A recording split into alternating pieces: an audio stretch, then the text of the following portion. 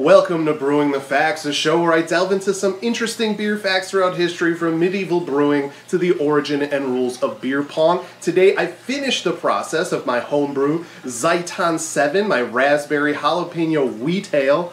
I will be showing you the bottling process and the finished product, and I will also be talking about a trend when soccer teams from around the world decided to brand their own beers, with some people even collecting the now novelty cans.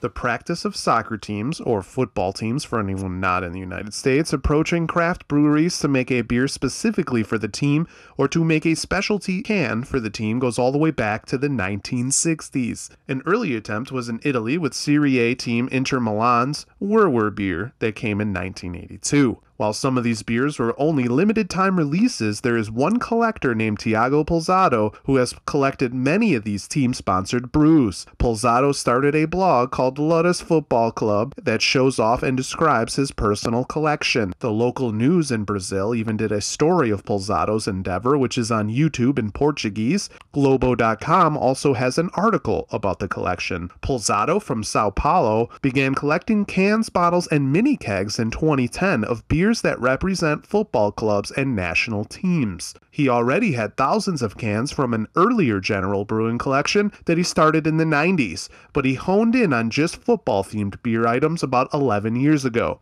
I know many college kids who made beer pyramids or kept beers they drank on a shelf, and of course Untappd is an app that allows people to catalog the beers they have drunk, but collecting over 10,000 cans of a similar theme and displaying them is much more impressive. Some of the beers in Polzado's collection include Argentina's Boca Juniors from 1993 by Genesee Brewery, Japan's Verta Kawasaki from 1996 by Suntory, Turkey's Besiktas from 1997 by Tuborg in Denmark, Denmark's FC Copenhagen from 2010 by Carlsberg, Germany's Hamburg from 2013 by Holsten, and one of the oldest cans in his collection goes all the way back to 1967. The German club can, Eintracht Braunschweig, launched a series of beer cans after a club title that year. He also has cans that represent Saudi teams, but since alcohol cannot be consumed there, a 1990 can of the club El Ittihad is just a malt drink. He posts every new beer that he collects on the blog with a photo of the beer. You can actually buy some of the beers he owns from his blog, as he seems to have some duplicates. But they are very pricey, of course, depending on the rarity of the cans.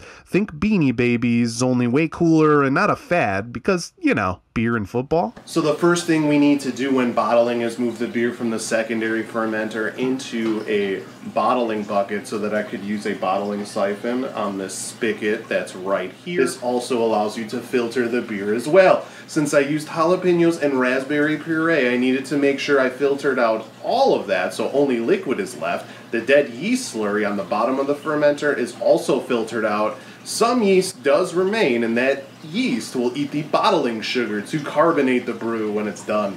Sugar and yeast share a relationship much like beer and soccer in the 80s and 90s. The UK's Premier League had a few teams in 1987 try to get in on the action of teaming up to make some brews with other places, and that didn't go so well. While people love beer and a large portion of the world loves football, fans of England's Premier League also hate commercialism of their beloved clubs. And that was apparent in 1987 when Essex entrepreneur Kenny Wilmot joined forces with Cornish breweries David Gillian to make deals for 4 of the 5 biggest clubs, or at least what some people call the biggest clubs. Tottenham Hotspur did have a deal with Holsten already at the time, so only Manchester United, Arsenal, Liverpool, and Everton were in the Cornish brewery deal. These clubs were looking for ways to make money after being banned from European competition following the Hazel disaster. For those that don't know, the Hazel disaster was a tragic event before the 1985 European Cup final between Liverpool and Juventus. Juventus fans escaped from a breach by Liverpool fans, but then were pressed up against a collapsing wall at Hazel Stadium in Brussels, Belgium. There were 39 fatalities, mostly Italians and Juventus fans, and more than 600 people were injured. Several stories of this incident are disputed, but Liverpool fans apparently breached a fence that formed a neutral zone, and Juventus fans tried to run away. Unfortunately, fans already up against the wall were crushed to death before the wall collapsed, which allowed others to escape. 14 Liverpool fans were found guilty of manslaughter and were sentenced to 3 years in prison, and European clubs were banned from UEFA competitions until 1990, with Liverpool being banned for 3 more years. Many call that the darkest hour in UEFA competition history. But a few years later, club owners were already thinking about ways for more revenue to help with the lost money due to the ban. And in came Wilmot and Gillian. Wilmot's son Paul said his dad believed this to be the cash cow. He was also in contact with NFL teams and Barcelona. Liverpool had its Super Reds and Everton had its premium lager. Manchester United held a launch party on December 1st, 1987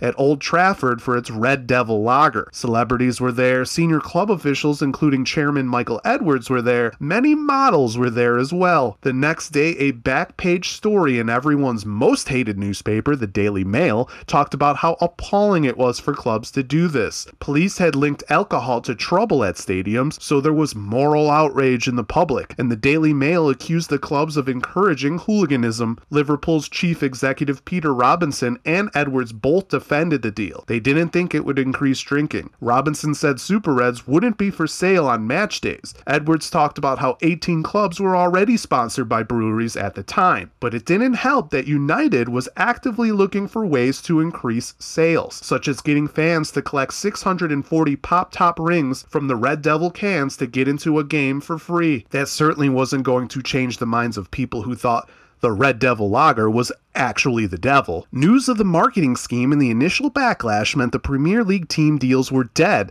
and it only took 24 hours. There were a few orders that were made prior to this, so there were some that could be collected by Tiago Polzado, as we mentioned before. Edwards did come up with the Red Tribe beer 9 years later with much less backlash, though no one talks about it as much as the failed Red Devil. Beer sponsorship has since dried up in the Premier League, with only 6 teams using it in 1994, and that going all the way down to 1 team by 2016. Right now there are no teams sponsored by beers. Remember, it is a rule that you cannot drink beer at your seat during a Premier League game to reduce fighting and other incidents. Too bad Wrigley Field in Chicago doesn't adhere to those rules. I am now boiling some water to dissolve the sugar I'm using in this brew. You can use corn sugar, regular sugar, brown sugar, maple syrup, agave, pretty much anything that has sugar in it to carbonate a beer, even honey.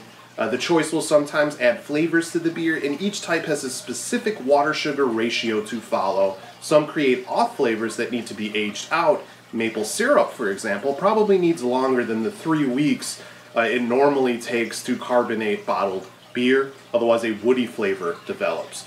I am using brown sugar for this beer, and then I will need it to cool down to room temperature before adding it to my bottling bucket, otherwise I risk killing off the yeast, which would leave the beer flat. Many fans, of course, thought their clubs would be killed by greedy owners looking to commercialize their teams with beer sponsorships. Like we've talked about before, teams in the Premier League did use beer sponsorships in the past, however, and they even made kits or uniforms to show off these sponsorships. New fans of the Premier League, or those who saw the decline, wouldn't even think about a beer company being on a kit or uniform nowadays. But just like some recreational sports teams, many soccer kits did don a brewery back in the day. In fact, during the 1992 to 1993 season, 18% of all Premier League sponsorships were alcohol related, second only to electrical at 23%. One of those teams was Blackburn Rovers, which had McEwen's lager right on the front of the shirt in big letters for their 1994 to 1995 Premier League Championship season. Newcastle United, of course, had Newcastle Brown Beer on their jerseys for several decades. Holston was big for Tottenham Hotspur in the 1980s, and Carlsberg was showcased on Liverpool kits for 18 seasons, including the 2005 Miracle at Istanbul. A Thai beer company named Chang was big big with Everton for 13 seasons. One of the really sad kits might be Chelsea's from 1994 to 1997, when they decided it was a good idea to have Coors on the front of their jerseys. Might as well just have had Agua on the front. I am now bottling my beer, making sure to leave a little room at the top for the CO2 so the bottle doesn't explode from the pressure once the sugar actually eats the extra yeast. And once I'm done, I have to store this delicious beer in a dark place for 3 weeks before it is ready. But I always like to taste what I have at all stages, so I actually have a little bit of uncarbonated beer for me to try here. You could also add a light Pilsner with a little flavor to the flat beer to kind of give an idea of what it will taste like when carbonated, but bottoms up.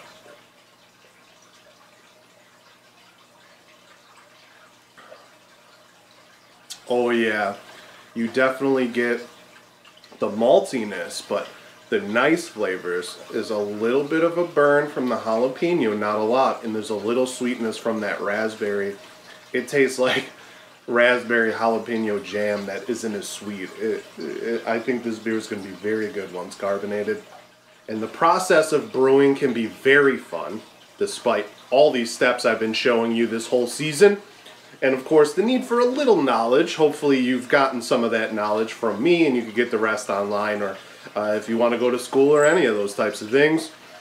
But Tottenham Hotspur is a soccer team that also must know this all too well, because the Spurs opened up their own microbrewery.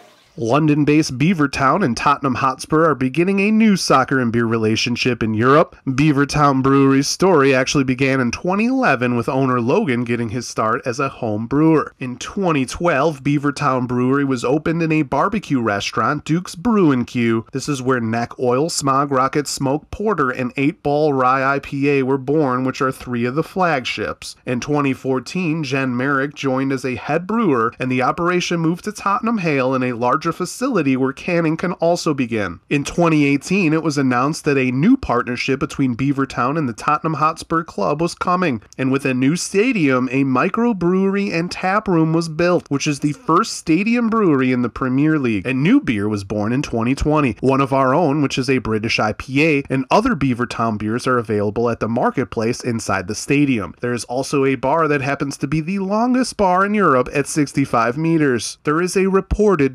23,000 pints sold per match. Who said beer and football didn't go together? It's been just about over 2 months, and my Zaitan 7 Raspberry Jalapeno Wheat Ale is finally done.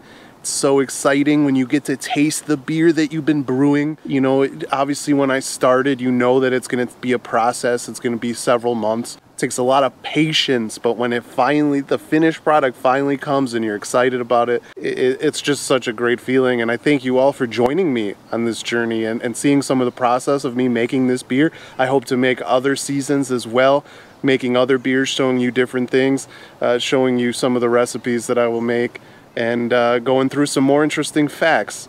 So, you know, cheers. Thanks a lot for joining. Please like and subscribe. And now I get to taste this delicious concoction.